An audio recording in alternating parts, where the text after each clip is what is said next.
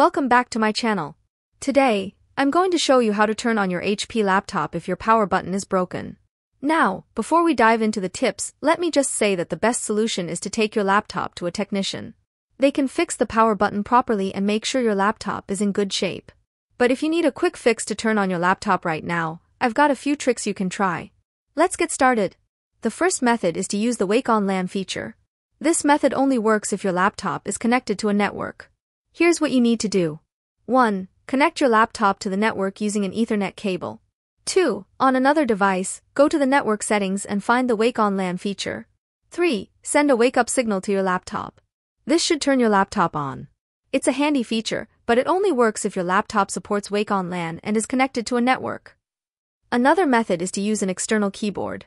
Some HP laptops allow you to power on the device using a specific key combination on an external keyboard. Here's how you do it. 1. Plug in the external keyboard to your laptop.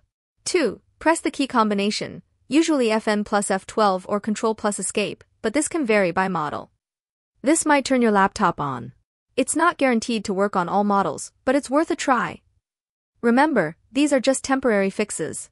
The best and safest solution is to get your power button repaired by a professional technician. I hope these tips help you get your laptop up and running in a pinch. Thanks for watching. If you found this video helpful, please give it a thumbs up, and don't forget to subscribe to my channel for more tech tips and tricks.